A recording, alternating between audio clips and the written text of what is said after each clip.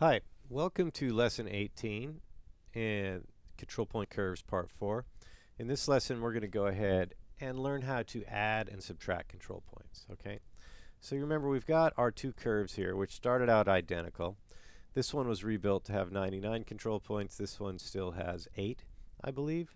Now a lot of people will ask me, again, because a control point only has or has so much influence over some objects, right? Oops. I could, and I'm going to go ahead and go over here and turn my points on for this. Notice what happens if I begin to delete points. All I'm doing is I'm selecting them and hitting delete, select and delete, select and delete, select and delete, select and delete. And as I begin to delete these curves, right, this control point curve ends up being quite a bit straighter. So watch this. If I end up copying this one, if I just copy this one and select it, turn on its control points, watch what happens if I begin to and am able to delete each and every point here. By deleting all the points, I get a straight line. Now you'll notice you cannot delete the end, you cannot delete the first or the second or the first or the last control points, because basically you only have two control points in a single line. All right, so subtracting control point is quite easy. Now adding a control point is quite easy. It's not quite as easy as the other one. I'm going to go ahead and do a few control Z's here, bring back my original curve. All right, now to insert a control point, what you can do is you can go up to edit, and then you can go down to control points. And notice here you've got an entire range of things that you can do, right?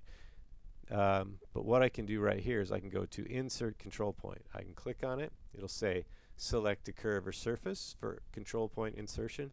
And yes, surfaces have control points as well. I can click that curve. I believe I'm on the red layer now. That's what's happening here. And you can see what I'm doing is I'm dragging along this curve, and you'll notice that there's a cursor on the curve, which is where I am, but it's showing me up above where the actual control point is going to be. So once I click, there we go, I've added another control point, and click again and I can hit enter, right? So this point right here, right now is on the curve. Watch this as I pull it away in one direction or pull it away in the other direction. That point moved off that curve, right? There are several reasons for doing that. Number one, you might want to be ferrying a curve or trying to make a doubly curved thing be a little bit smoother, and inserting a control point on a curve is not a bad way to go about doing that.